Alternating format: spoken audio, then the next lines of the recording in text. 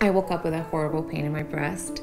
It never occurred to me that it could be cancer. I mean, I was only 36. I didn't even know that that could happen. My mother was really sick and I was in a hospital for 2 months with her, and it might have been hurting, but I was in pain all the time because I was sitting in a chair at the hospital or in a cot.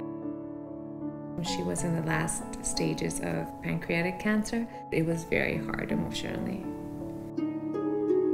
My husband and I were trying to freeze embryos in order to have children. I started feeling a very sharp pain. I remember telling my husband, we might not need to freeze embryos because I think I'm pregnant, because my breast hurts a lot. And everything that I read online said that if it's painful, it's not breast cancer. So I was like, okay, so maybe it is nothing. I'll wait until I see the fertility specialist. It's silly. Obviously, it's a cyst. Why am I worrying about this? She said, it's squishy and it's probably a cyst. But I'll send you in for a mammogram. I went in for the sonogram, and the girl who was doing the sonogram, I could see her face sort of change, and the radiologist comes in. She repeats everything and she says, do you want to talk in here, or do you want to come into my office? And then I just started crying because I knew no one tells you, let's go into my office to give you good news. And she never used the word cancer. She just said, what you have in there, you need to get checked. And the day of the biopsy, I go in and I'm completely convinced it's going to be okay. I go with my husband. I had to wait 2 days to get the results. And when she called me,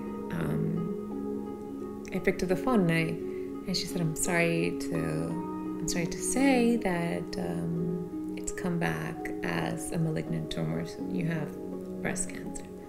I heard her say those words, and I remember thinking, it's going to be okay. This is not the time to cry. Now it's the time to work on fixing whatever's wrong. Looks like it's 1.6 centimeters right now, so not too bad, and that's it. I'll keep you guys updated. It's just this strength came over me. I could feel that my mother was taking care of me, and I could feel she was there for me, and that strength came from her. And I had seen her battling cancer, and I never saw her cry, and I never saw her complain. And I think I just owed her to her, to be the same way.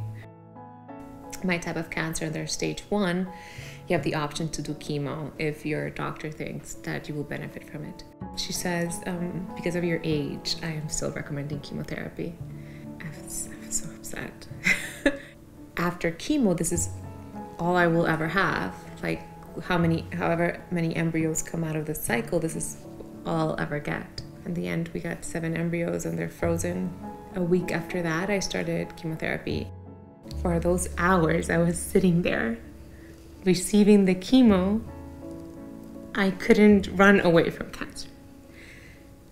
I couldn't forget that I was sick. There was no way I could not worry about the future or know if there was a future. I started coming to meetups in 540, and I started meeting girls that had already finished their own chemotherapies that were 2 months out, 2 years out, 5 years out. And I remember thinking, they look so normal. And that was so important to me, just seeing other girls and realizing that this is just a short period of time in our lives. That I wasn't always going to be feeling that way. That I would be okay again. The 540 was amazing for that. During that time, I made some great friends. My last chemo, they showed up with this big card that said, congratulations, Valery, on your last chemo. And those hours were so hard for me, just sitting there, and just these girls that I barely knew, they took time out of their lives. I remember thinking, this has been such a horrible experience in general. But if I had to choose one good thing, it has been 540.